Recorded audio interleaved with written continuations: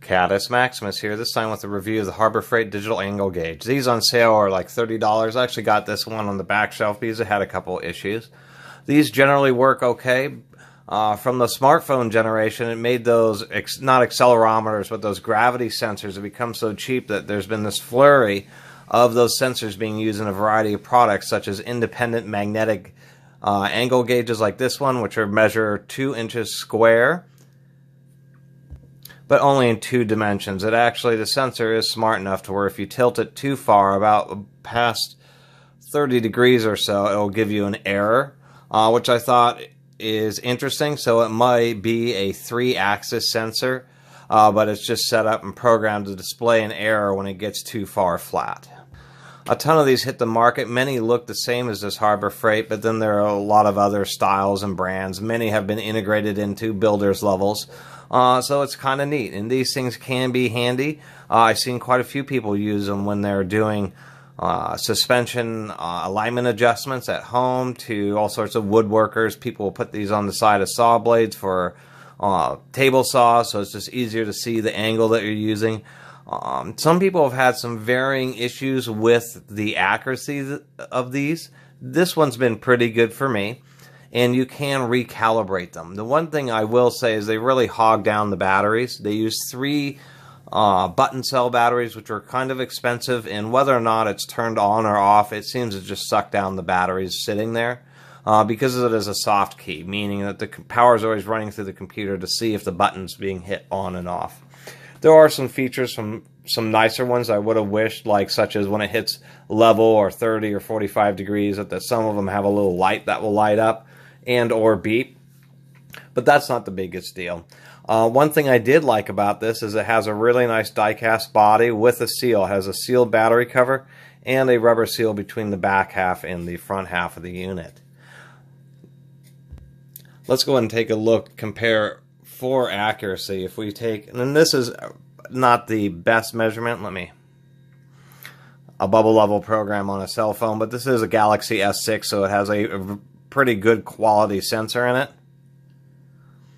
And because it has a case, that's not going to work the super. It's so fast. I'm trying to get...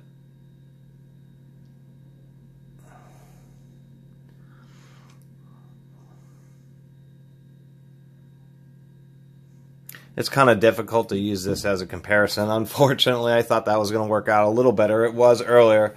But compared to the cell phone, when I put the phone out of the case against various surfaces, it really does end up giving the same measurement that this does.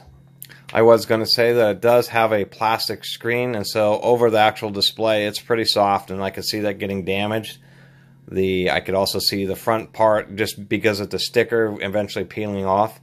It does have the protective layer of thin plastic over the heavier plastic face here, and so you can peel that off when it gets scratched, and you will have a new surface at least for a while. I was going to take a look inside. Let's go ahead and do that. The battery cover is designed to actually use one of your new button cells to open and close it. What is nice is they have ramps, so as you open it, it will pop it out rather than just unlocking it and then you having to tap it against various items. And then, of course, it takes 3 batteries, and that's one of the biggest issues, is it seems inordinately power hungry for just being an angle sensor and a simple display. Another thing I was going to note is that they do have 3 little button neodymium magnets, which do hold on pretty well. But there is some issue with the glue in one of them. When I pulled it off some surface, and I didn't notice till way later, one of the magnets came out. So I did want to point that out. This just has 4 little screws in the corners, so it looks like it's pretty easy to disassemble here. Let's go ahead and do that.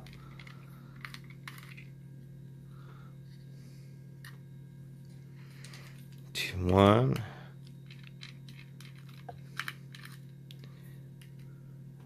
Three.